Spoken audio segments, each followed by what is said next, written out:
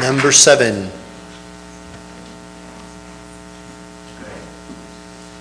Number 8. Number 8.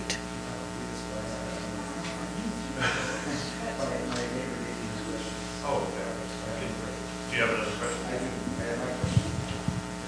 Thank you. This is my question. If elected, will you continue to support districting if the law allows for non-districting?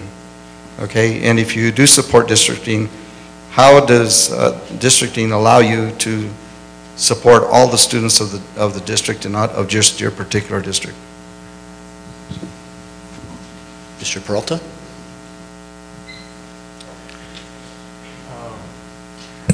Sorry.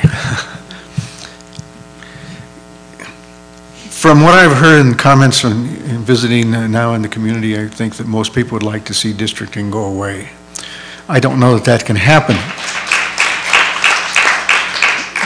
but I would support it if that's what it is, because I think that's what the community wants. If districting has to stay, then I think that the individuals who get on the school board's responsibility is to all the students and not the district. That's your responsibility no matter what you get involved in as a representative of the community.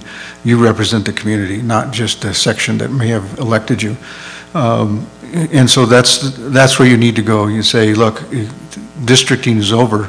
Now it's our responsibility to ensure that everyone gets an equal opportunity at an education.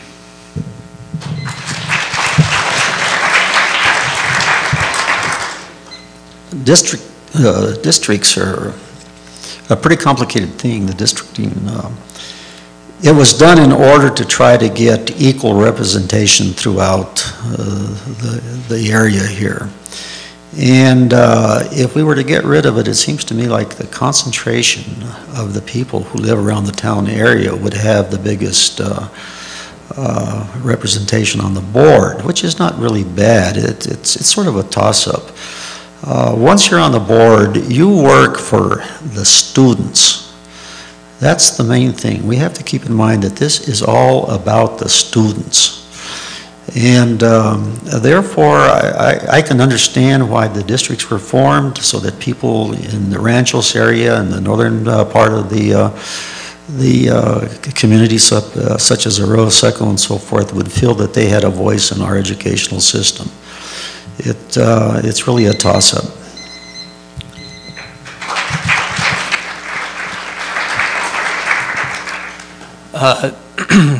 Yeah, to me, districting doesn't make sense.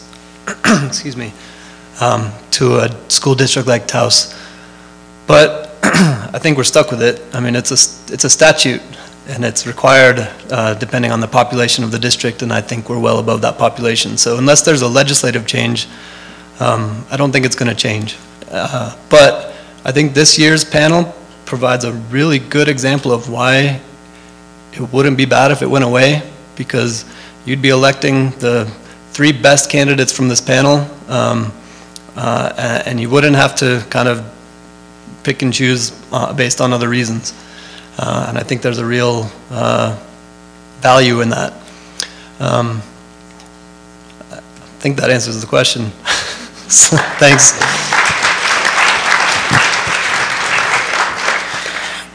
I feel it has to go away for the reasons of this, as we talked about throughout our community, is engaging people.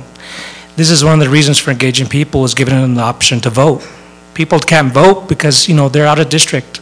It goes in different cycles. So at this point, if you take it away, everybody has a voice. You know, we can eliminate that 8% turnout that votes for our school board election with something that is real vital to our community is school board. And it's something that nobody participates in because they don't know where to vote, and they don't know how to vote because they don't know which district they're in, and they don't know if they have a voice for it. But that's one way to eliminate, and that's one way to get people engaged and give them a voice in our community.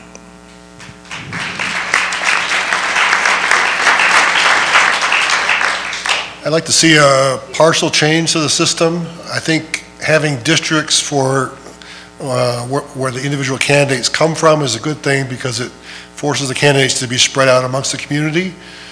But I think all voters should be able to vote in all districts, so that you would vote for a candidate from each of the districts. And so that would give the whole community a choice on all the board members. Thank you.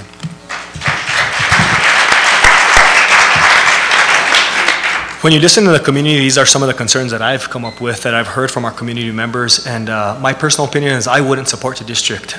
That's setting up barriers amongst our parents and our teachers and our different schools in the community. It's isolation at its finest right there, but I think if it's state ruled and we go with it, we follow the rules, but the bottom line is this, that we need to support across the board, all our children for a better education. Bottom line. Thank you.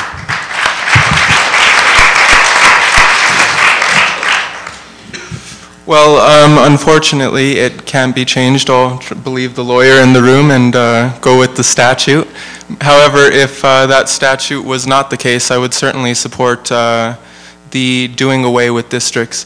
I think that it's absolutely important that every single person within the boundaries of the Towson Municipal School Board be able to vote in it, because we deal with their money.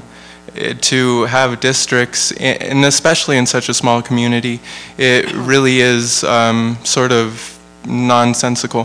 However, I think there are ways that we can perhaps look at maybe lobbying the state legislature to get them to change that law, and if that's a possibility, I'll certainly work to make it a reality.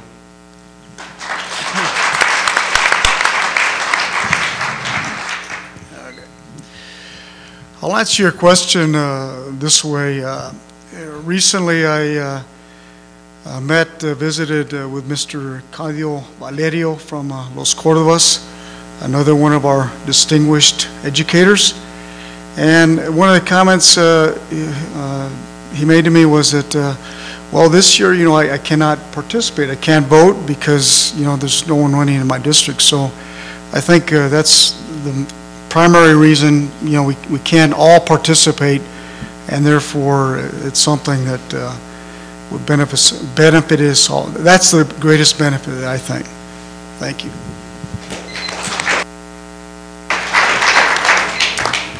This is actually a very difficult question because, like Gene said, there was a reason for the districting to be put in place to begin with. So if we were to go forward and dissolve that, would those issues and concerns just come up later? So it seems to be cyclical to me. It seems like, we get to a point and then we realize that we don't like it and we want to change back. So what is the real issue? The real issue is, can we come together as a school board to support all of our students? That's what we really need to ask. Whether any of the district board members, whether they're from any different district or not, that we need to have that policy in place, which I don't believe it is on our charter, that says no matter what district you're from, that you're going to support, once you've been elected, support all of the students. We need to do that for our community as a whole. All the community needs to know that we're there to support everyone, not just our own district.